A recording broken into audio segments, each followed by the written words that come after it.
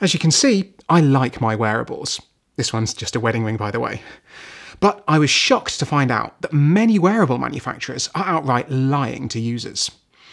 And most frustratingly, it's about one of the most important numbers that these devices give you: resting heart rate.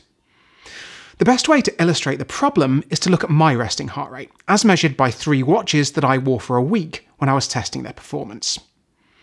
Fitbit, 53 beats per minute. Nice. Mi Band, 51 beats per minute. That'll do. Apple Watch, 44 beats per minute. Hang on, what? So who's right? Am I reasonably fit with a resting heart rate in the low 50s, or a full-on athlete at 44 BPM? I mean, it's the former, obviously. But what's going on here? The problem is that different devices use different algorithms to determine your resting heart rate. Over to Dr. Rohin Francis, heart specialist, and who you might know from his excellent YouTube channel, Midlife Crisis. There are different algorithms for a lot of how the different devices measure heart rate.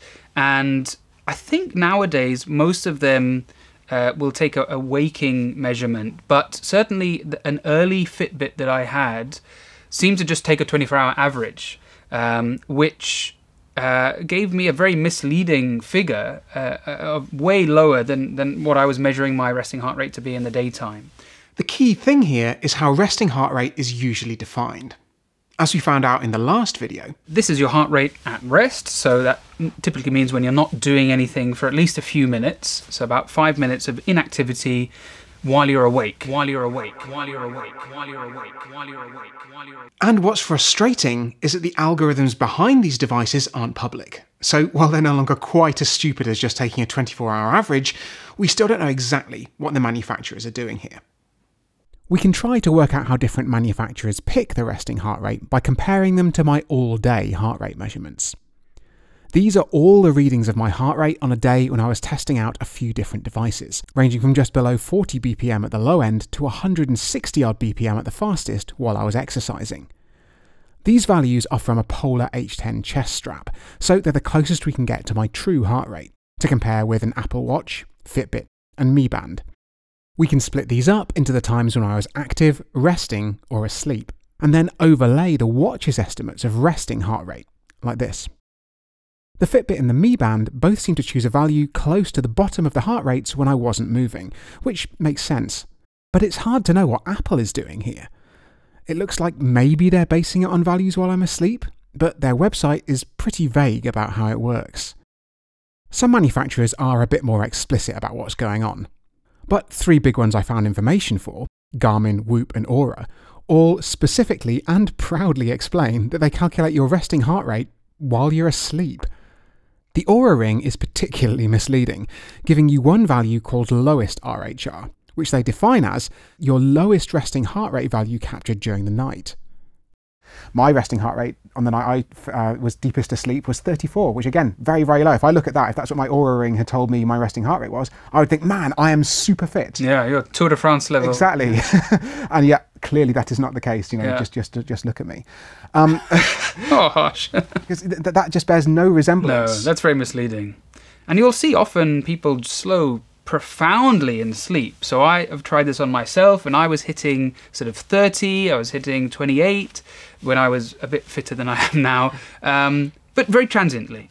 You know, there are physiological changes depending on which phase of sleep you're in, and in some of them you can go really slow, so that would be really misleading to say that's your resting heart rate. Some of you in the comments on the second video in this series were concerned about my low overnight heart rate and suggested I should see a doctor.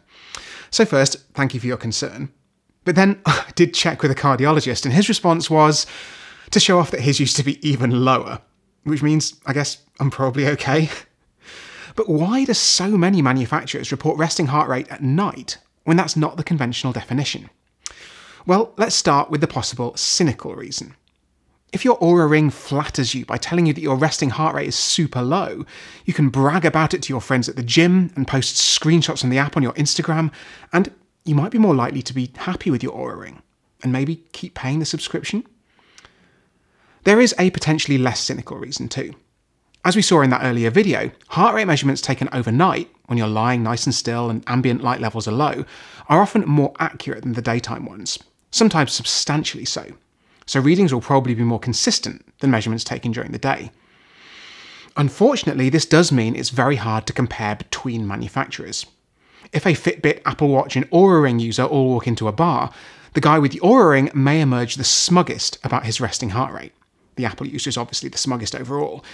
But it might be that the Fitbit wearer is actually fitter than both of them, despite his watch giving him a higher value for resting heart rate. The bigger problem is that all of this makes it very hard to compare with the standard medical range, usually given as 60 to 100 beats per minute, where most of us should probably be aiming for somewhere toward the lower end of that range. These numbers were established in big medical studies, where resting heart rate was measured by a doctor or a nurse in a clinic, not by taking a 24-hour measurement and then trying to find a way to extract the lowest possible number to make the user feel good about themselves.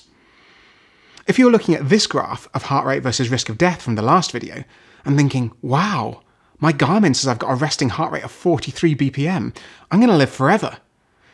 Well, I'm afraid I've got some bad news, which is a shame because that's exactly what my new Garmin is telling me.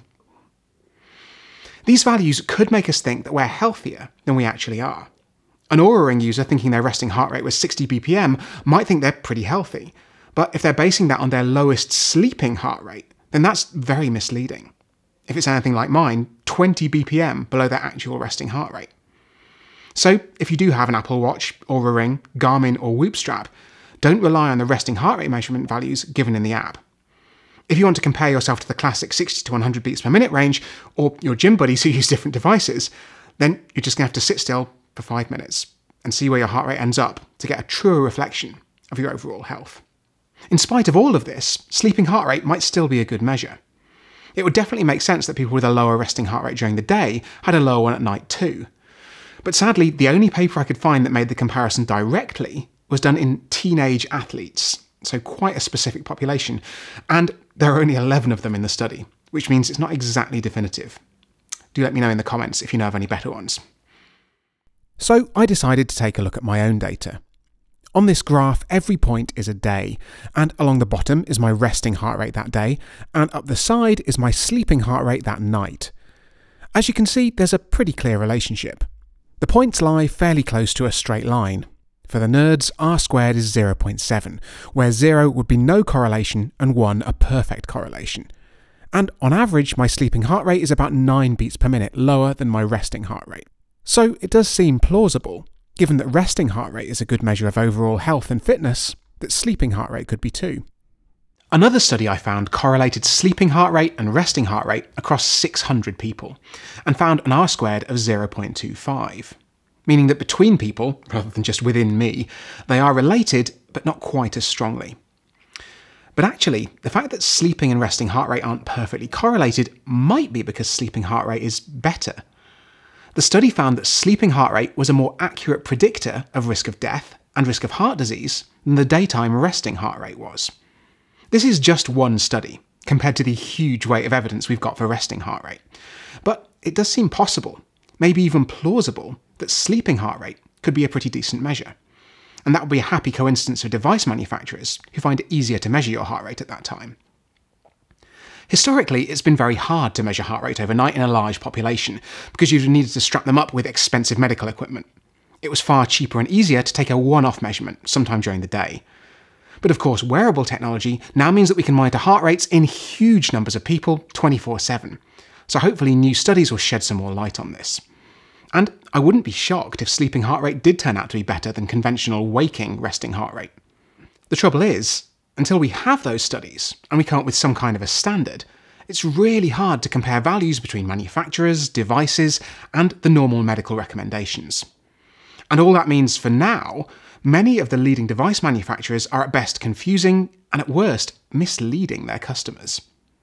So share this video with any friends who use one of these fitness tracking wearables, especially if yours is a Fitbit and theirs is an Oura Ring, or Apple Watch, or Garmin. Watch more videos from my series on smartwatches here. Or, speaking of algorithms, the YouTube algorithm thinks you'll enjoy this video next.